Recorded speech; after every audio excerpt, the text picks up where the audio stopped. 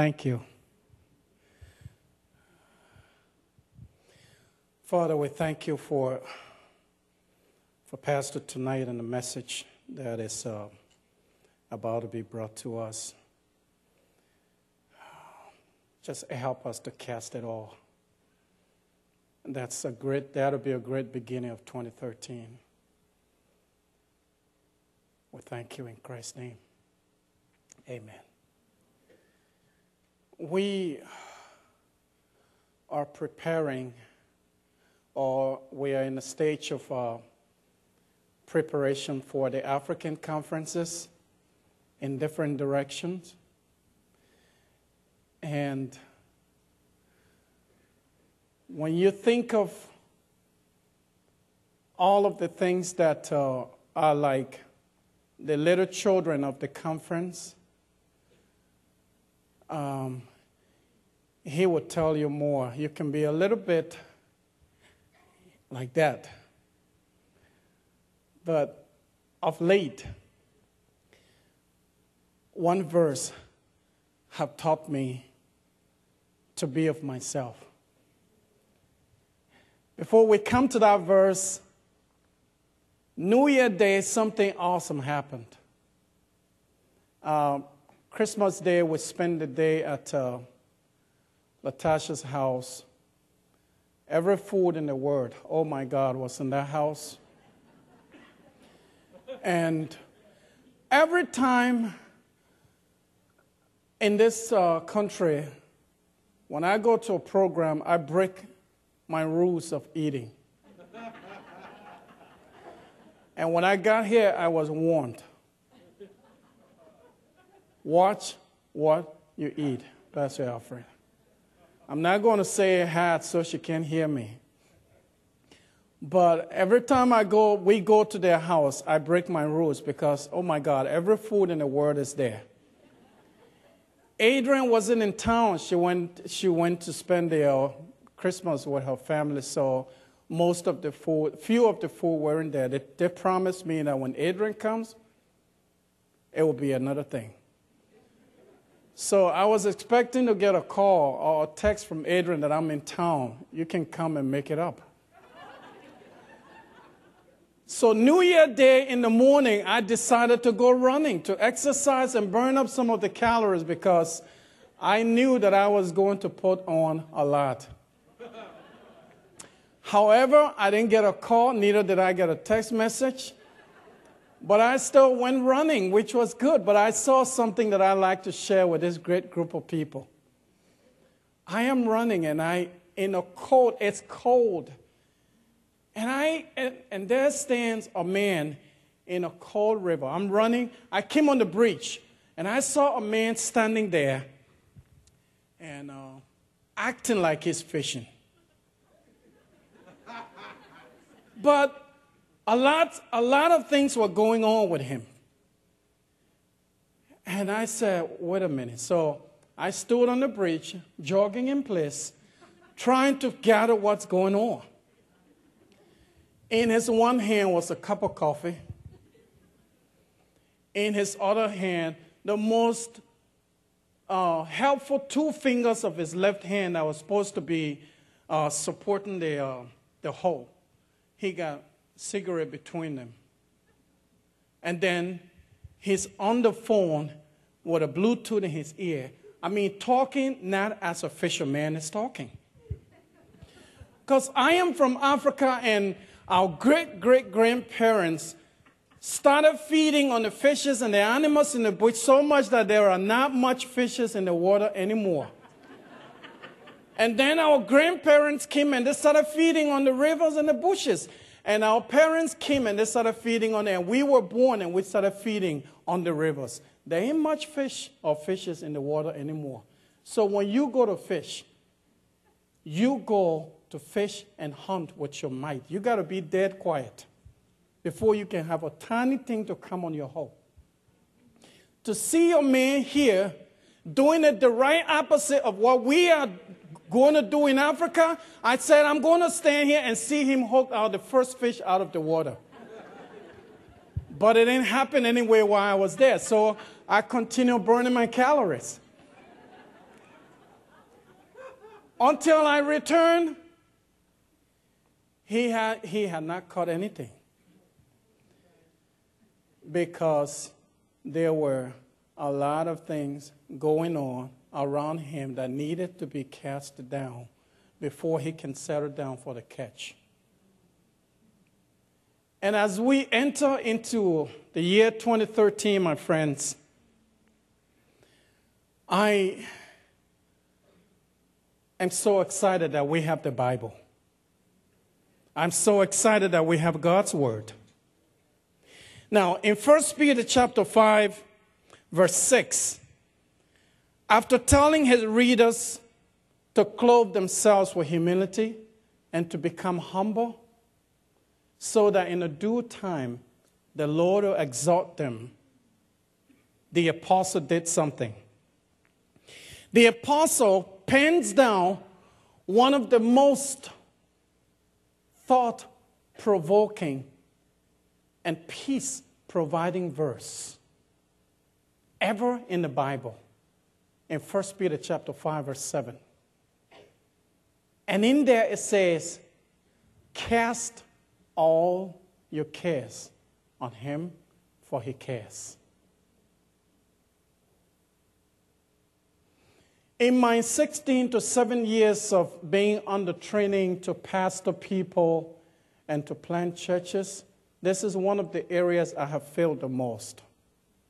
Trying to be what I am not meant to be in the lives of people. Trying to be Superman, because I love the people that I pastor, and I love everyone, that I come in touch with. And this is one of the most areas that I have failed. And so, most of us sitting here have run to this verse in times of trouble, uncountable amount of times. And most of us sitting here have quoted these verses to loved ones, to family members, to our children, and to many people we can't even remember, who were in desperation. Cast all your cares upon him, for he cares.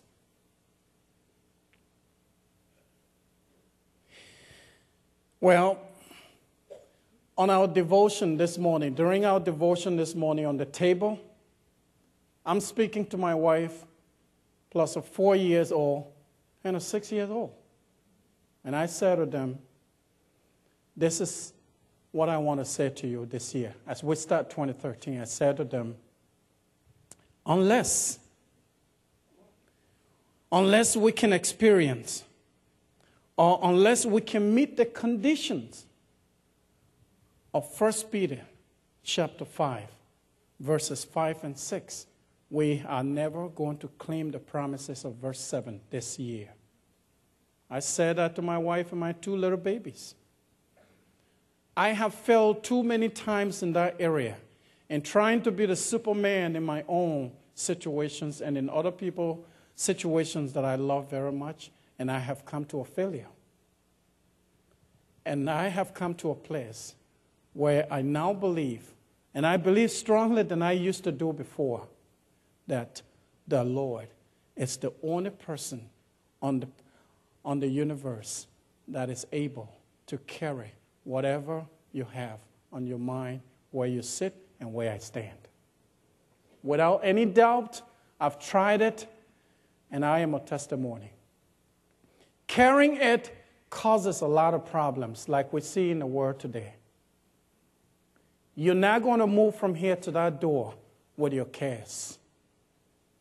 We're not going to go any considerable directions or any considerable amount of time with our cares, because they are not meant for us to carry. The burden bearer, it's the Lord Jesus, and he is in heaven, and he watches over us. And it's amazing how he has done this for many people, and it's amazing how he can do it for those of us who are following him today. Matthew chapter 11, verses 28 and 29. I love these verses. The Word of God says there, come unto me, all ye that are labor and are heavy laden. I will give you rest. Take my yoke upon you and learn of me, for my yoke is easy. In Philippians chapter 4, verse 3, it is the ones, the believers who cast their cares on the Lord, that he refers to as his yoke fellows. And I want to be God's yoke fellow this year. What is most important than becoming his yoke fellow? I asked my family this morning, I said, if it is possible, this is what we should pray for this year. That when you go to bed with the last thing on your mind being Jesus Christ. And when you wake up in the morning, the first thing on your mind should be Jesus. That is another way of casting your cares on him. And he's going to take care of the rest of it during the day. I don't know how much I can emphasize this, but I do know, my friends, that everywhere in the world today is full of cares and burdens. When you go to school, you want to run from cares and burdens.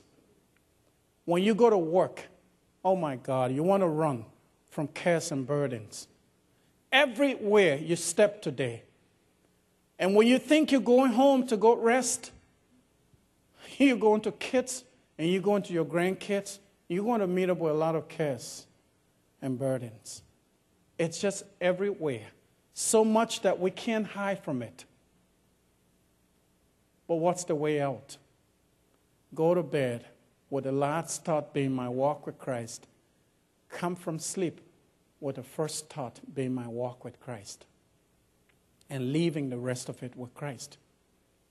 This is the reason I'm excited. I'm a part of such a great group of people like yourself. This church is full of life. When I came into America, I came with a whole lot of plans for my church. I said, yeah.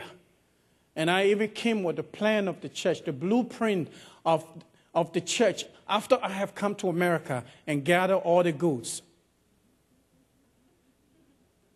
I just discovered today I haven't been able to do the first one, which is the smallest one. And if I'm not careful, that's one thing that is going to burn me. But I'm learning every day to cast it all on him. And every time in my walk with Christ, the moment I start to cast it on him, it starts to happen like a joke. It just starts happening like it's joking, but it's happening. It has happened in many occasions in just a few months. Tonight, the Lord is there for us. Somebody may promise and say, if you have a problem, just give me a call. Before you look, that person drops tomorrow. How many times people have ever told us those kinds of things? And when it was really time for us to turn to them, they weren't there anymore.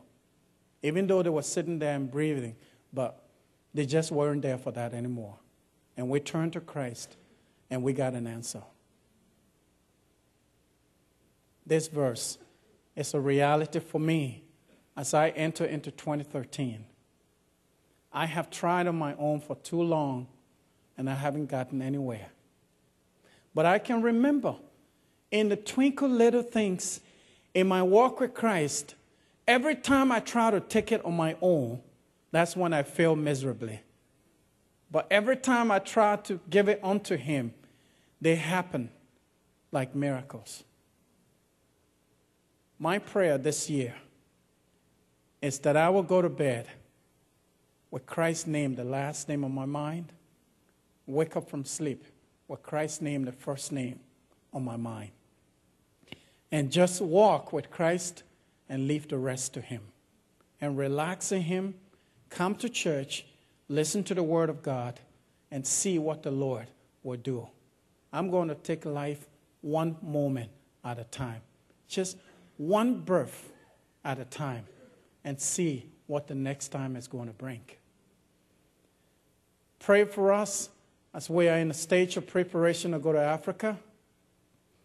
We intend to go with Pastor Matthew from Liberia to Sierra Leone, the long-awaited missions to take off, and Pastor Steve, God's willing, and to see how that church can take off in the next, in a very, very short time to come. And so we thank you, and we covet your prayers in this area, and just pray with us that the conference, which is already a success, is going to be successful in the eyes of the world and the non-believers. That people are going to come to Christ, and that is going to be an amazing thing. Thanks for being here for us, and thanks for staying together as partners in progress. God bless this time. Father, we just thank you for the message that is about to come. We lift up the messenger to you, and we pray, as you have blessed us already, that you will help us to take the blessing thereof that is about to come. In Jesus' name we pray. Amen.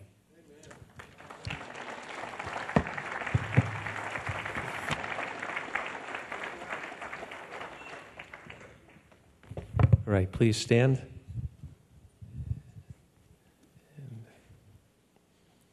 All right, let's pray as we get ready for Pastor Scibelli's message.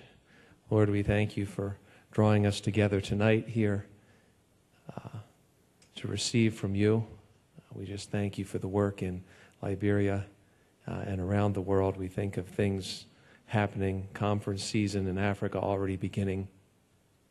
We pray for Pastor Schaller, Pastor Love, Lord, as they travel. Pastor Schaller in Nepal and India, Lord, and Pastor Love in Russia and Finland. We just thank you for their ministry. Lord, we pray for the conferences that they're a part of, for every visitor, all of the messages, Lord, for your ministry in those places, that you would really stir people up in the most holy faith.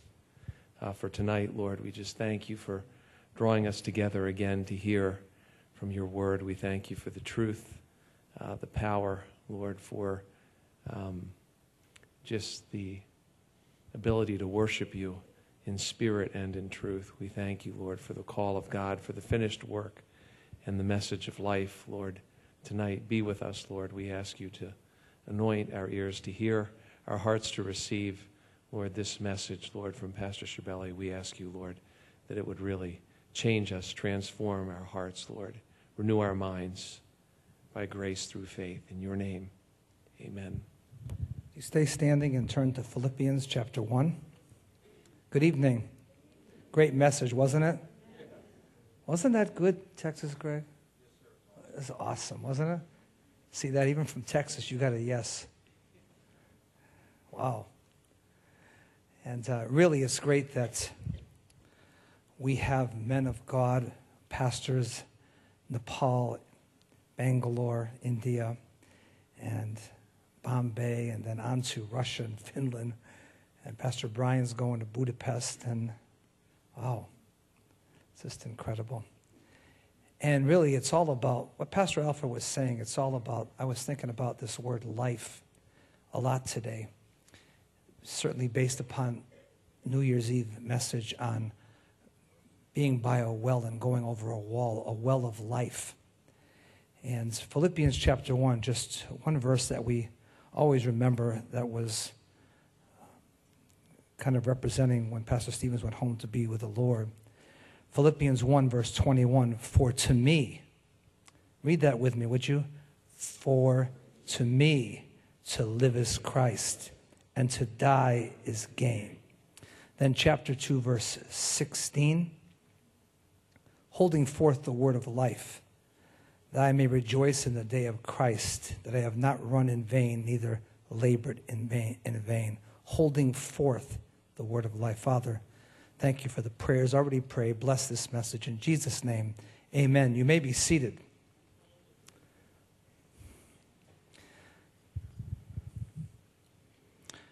Pastor Alfred, when he was in gone after that 17-year war in Liberia, which I think you told me this correctly. You didn't come out of the house for like 11 years just to find food and then go back in. And they lived we had 2 bathrooms we had constructed, and the bathrooms were not as important as dormitory space. So how many of you lived in the 2 bathrooms? 19 people lived in 2 bathrooms. That's crazy. I mean, wow, I don't even know. Built bunk beds up the sides of the walls, right? And it was really something. And they slept on benches in the church. And you can only do that, and you can only raise children, raise a family in this day and age, work a job, if you are experiencing the life of God. And that's Zoe life. When we talk about life so often, when people are talking about life, as we hear all the time in this world, they're talking about biological life. People have experienced so much of biological life that when they meet somebody with Zoe life, they think it's very strange.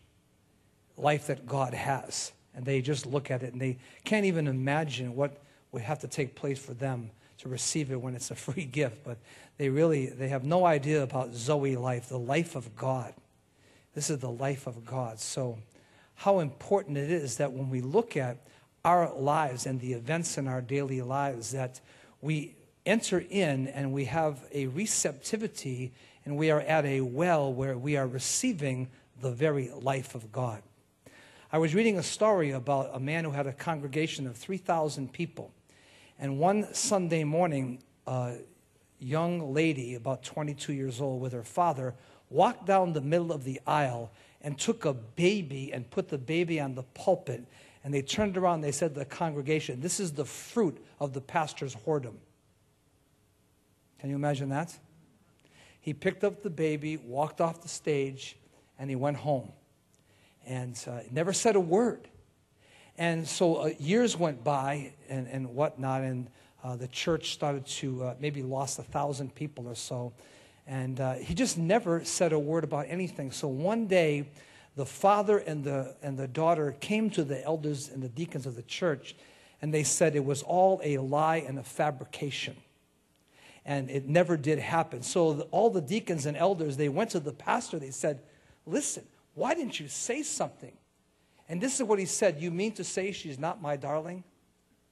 Are you meaning to say that I can't keep her after all these years of raising her?"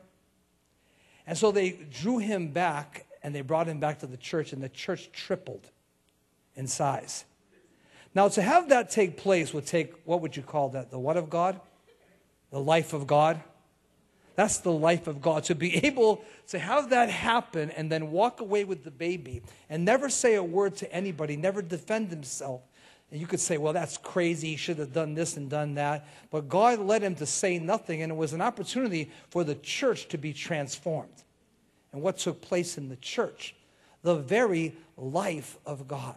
And when you think about how much takes place in my life and in the lives of believers in this world, that takes place in their life without Zoe life. And you can see why people are really not drawn to Christianity, because Christianity is a life. I was reading today 67 times in the writings of John the word Zoe life is used. 67 times. He talks about in him was life, and the life was the light of men. And then in chapter 3, eternal life about 7 times. Chapter 4, the water of life. Chapter 6, to whom shall we go? You have the words of eternal life, the bread of life, the water of life. I mean, I am the resurrection and the life. You can have abundant life. All of his writings in all of the Gospel of John and the epistle of 1 John and 2 John and Revelation is all about the life of God. Something had happened to this man that transformed him. And by the way, if you have ever read, and I'm sure you have, about James and John, he called them Boanerges, sons of thunder. That means they had a little bit of a temper.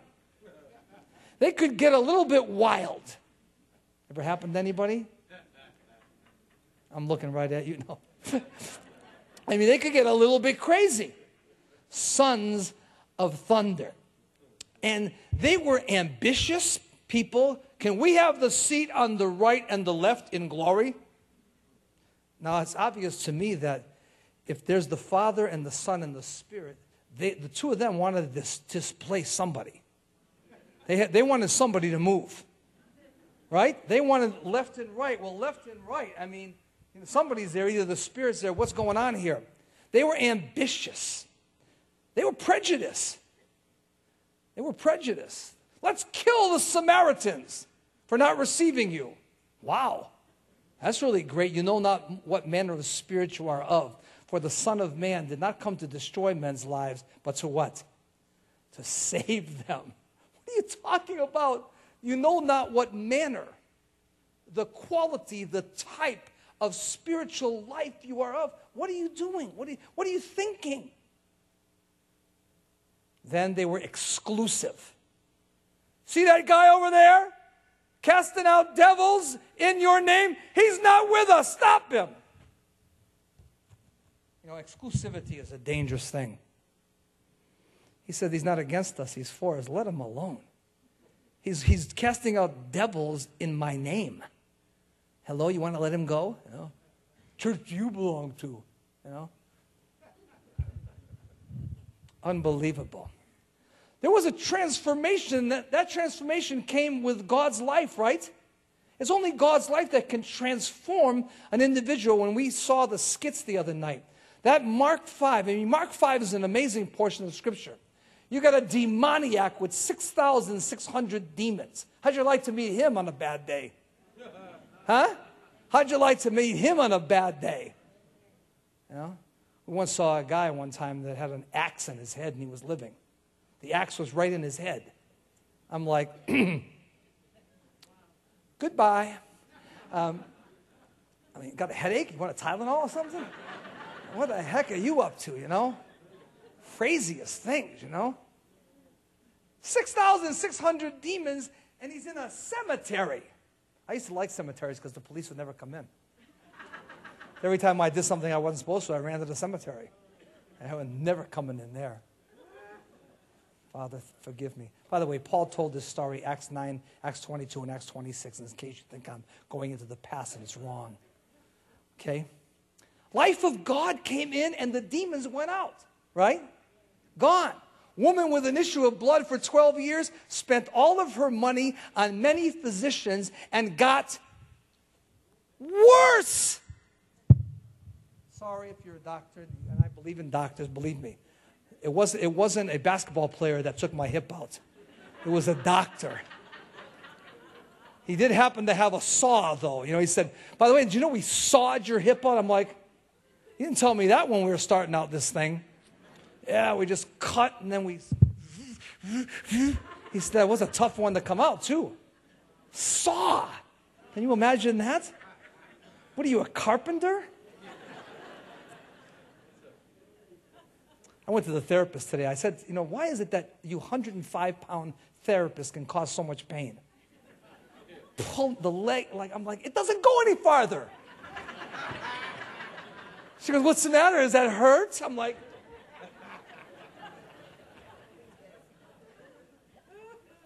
God loves you.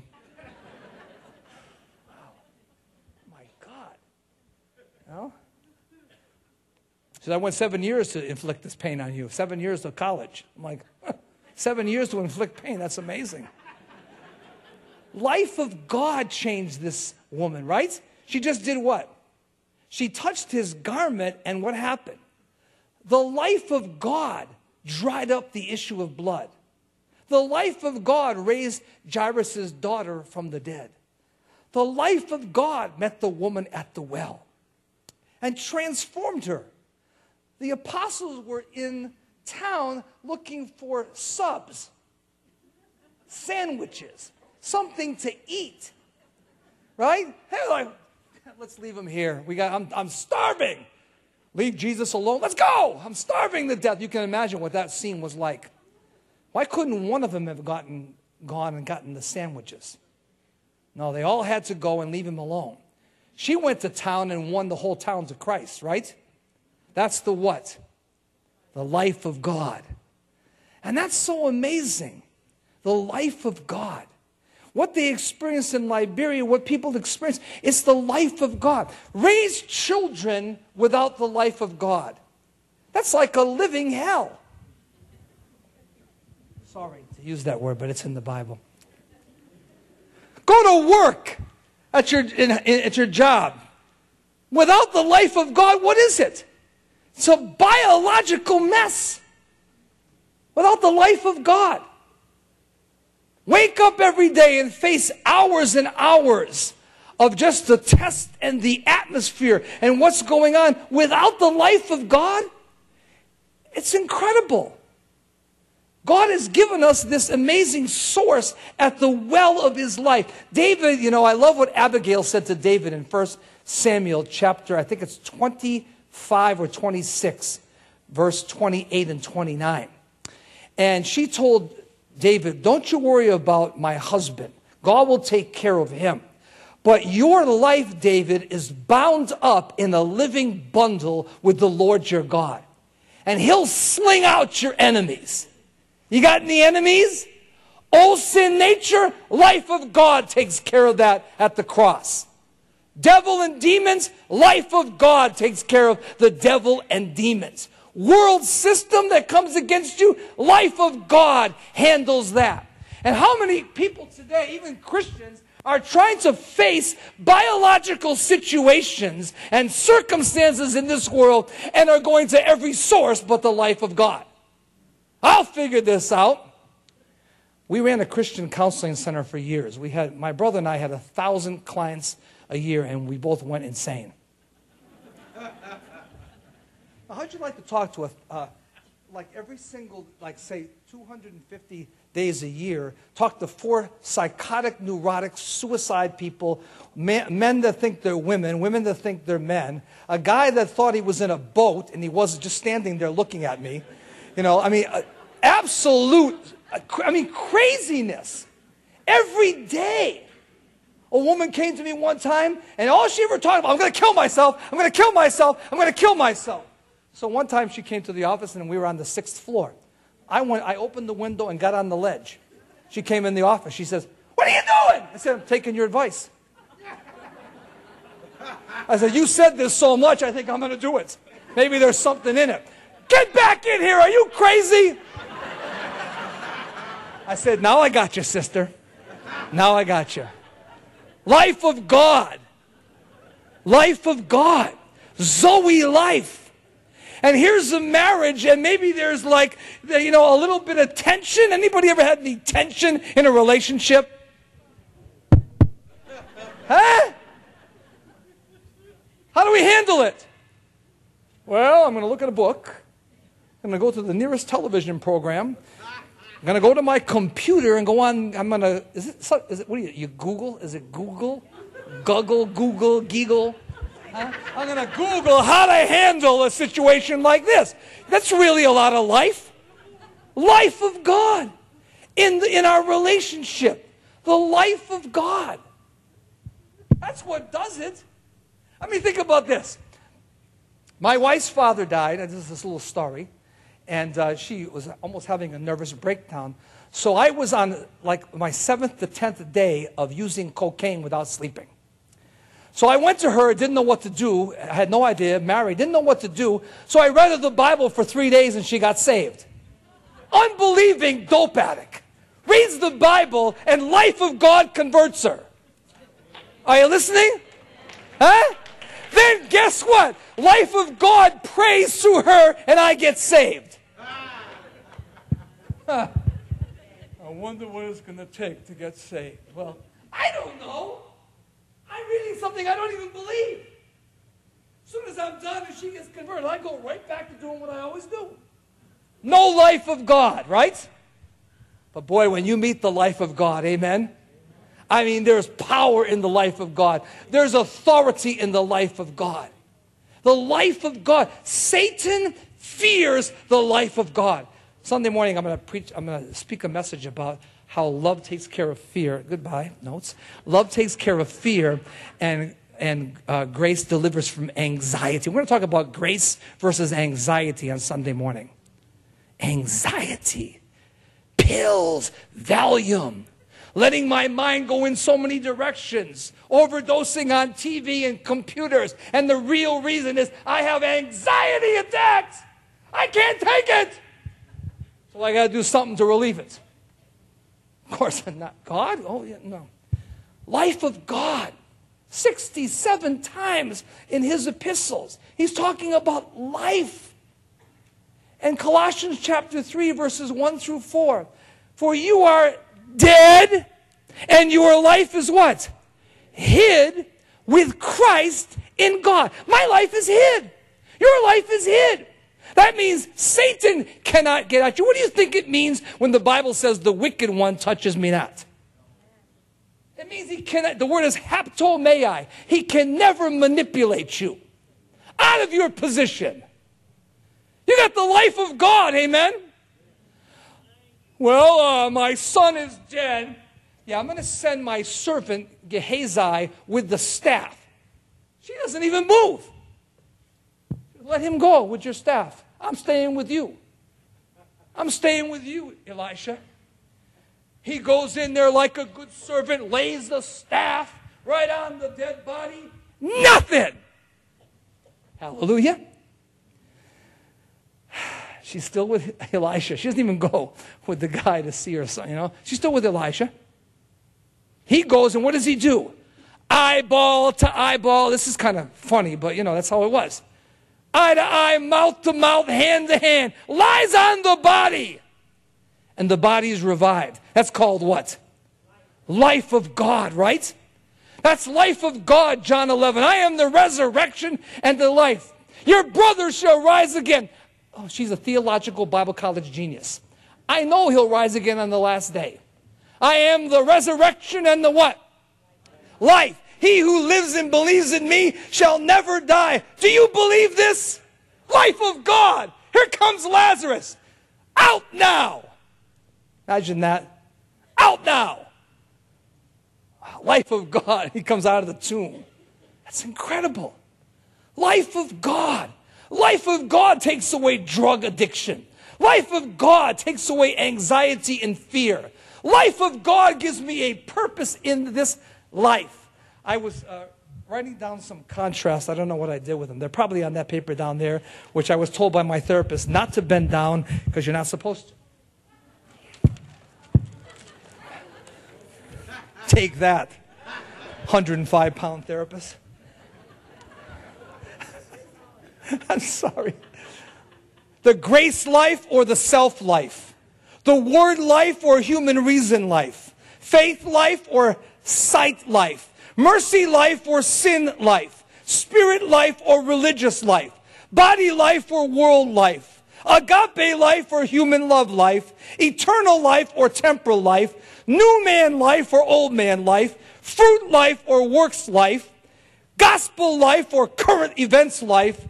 Heaven life or hell life. Life of God. I want the life of God. We have it. But to experience it every moment of every day. I took a look when I was on stage, New Year's night, and I said, Pastor Shalom and Pastor Love, you're both going? You're both going over? I went like that. They're both going. And I started to get anxious. They're both going. They're both going? They're both going. Well, what about, and I went, quiet yourself down. Be still and know that he is God. Life of God, right? Life of God. Psalm 42. The soul is what? There's 6 conditions of the soul. It's panting, it's thirsting, it's poured out, it's cast down, it's disquieted, and it's mourning. That soul that David is speaking about in Psalm 42, 6 very horrifying conditions of the soul. What solves that problem? Life of God. Amen? Zoe life. How's your life going? It's eternal. What do you mean, how's it going? It's awesome. You know, I love this. I love to meet people. And I love them, but I hate this statement. How's it going? I'm hanging in there. What the heck does that mean? You're hanging in there? Like, I'm sorry. You're hanging in there?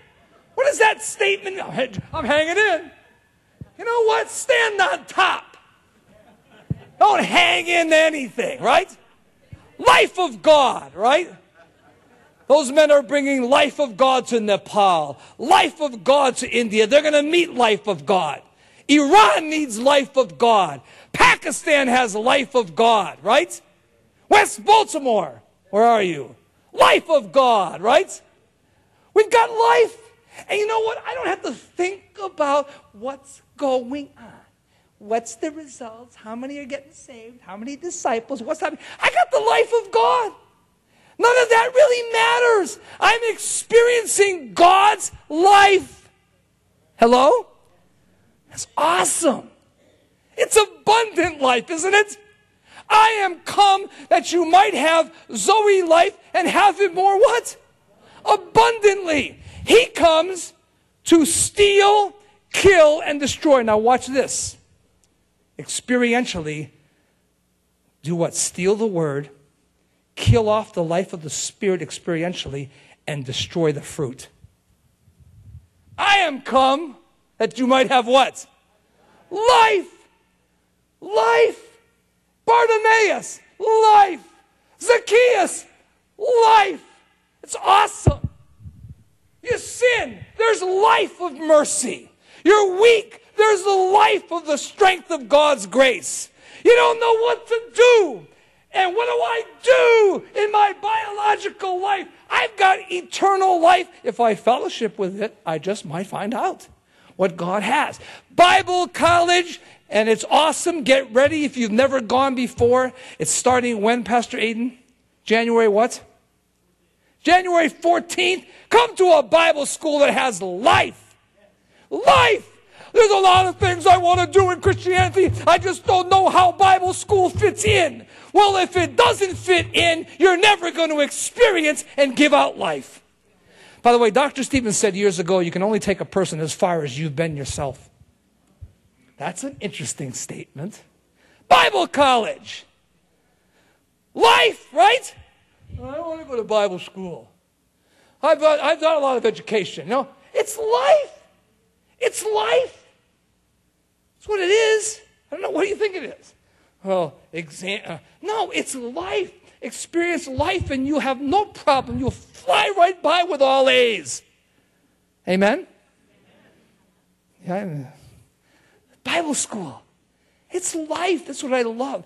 You experienced life in Bible school, right, Pastor Alfred? It was the life of God, even with 19 people living in a bathroom. That's life. You go through a test and a trial. What's gonna do it? Analyzing the test, huh?